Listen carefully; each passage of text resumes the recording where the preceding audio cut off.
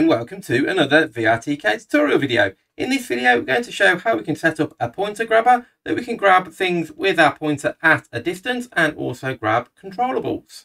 Please consider becoming a VRTK patron. There are plenty of membership levels to sign up at and it really helps to fund these videos. And we're in the scene where we have a couple of controllables set up and an interactable object, and we'll show how we can interact with these with a pointer.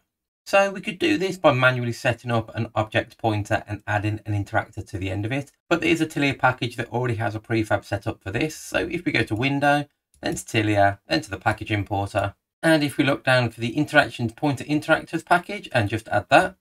And when that's added, we can close down the Package Importer window. And now all we need to do is add a pointer grabber prefab to our scene. So if we right click in the hierarchy, go down to Tilia, then to prefabs, then to interactions, and then to interactors, we can now see we've got a pointer interactors distance grabber and a pointer interactors pointer grabber. We're going to use the pointer grabber now, so we're going to add one of those to our scene.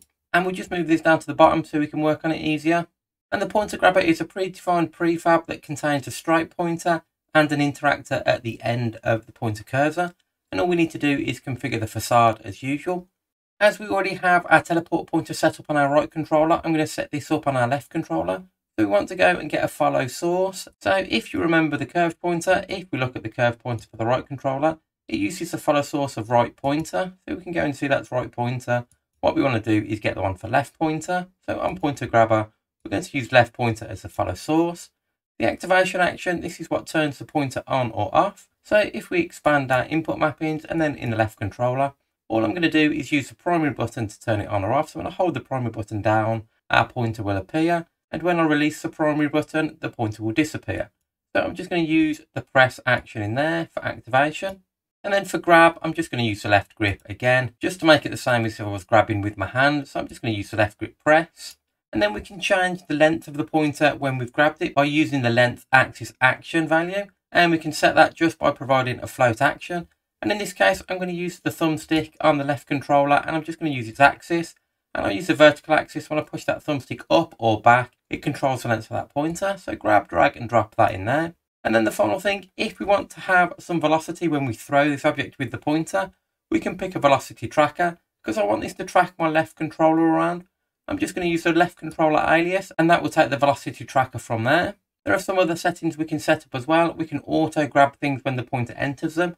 I'm going to leave that off for now. And we can further configure this as well. If we expand this and then look at the object pointer straight inside, we have a couple of additional things that we can configure on a normal pointer anyway. So we can lock the cursor to a specific threshold, or we can add a transition duration to make the cursor smoothly follow our motion around. And also as well, if we expand the object pointer straight and look at the strike caster, we can come in here and we can also change the drag effect density, which will make the strike pointer bend as we're grabbing something around.